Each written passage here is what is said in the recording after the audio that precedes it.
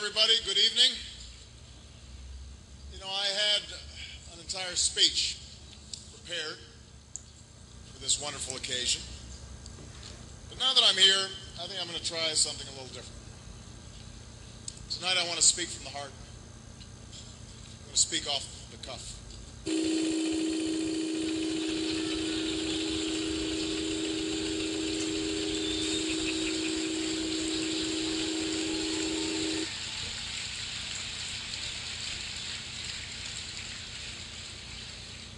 Good evening.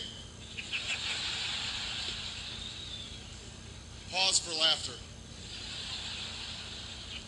Wait a minute. This may not be working as well as let me try that again. Good evening, everybody.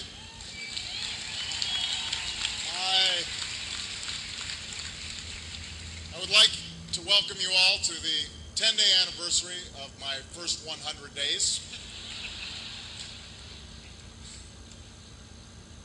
I am Barack Obama. Most of you covered me. All of you voted for me.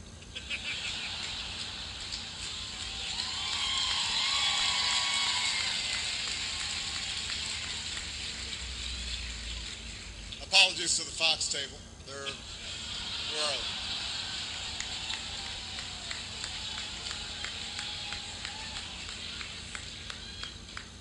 I have to confess I really did not want to be here tonight, but I knew I had to come. There's one more problem that I've inherited from George W. Bush. But now that I'm here, it's great to be here. It's great to see all of you.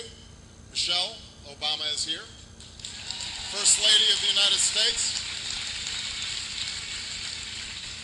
Hasn't she been an outstanding First Lady?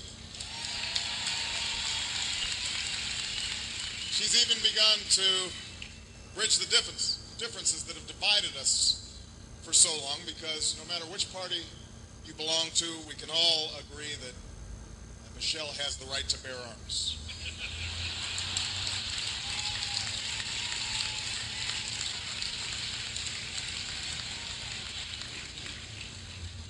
Now, Sasha and Malia aren't here tonight because they're grounded. You can't just take Air Force One on a joyride to Manhattan. I don't care whose kids you are. We've been setting some ground rules here. We're starting to get a little carried away.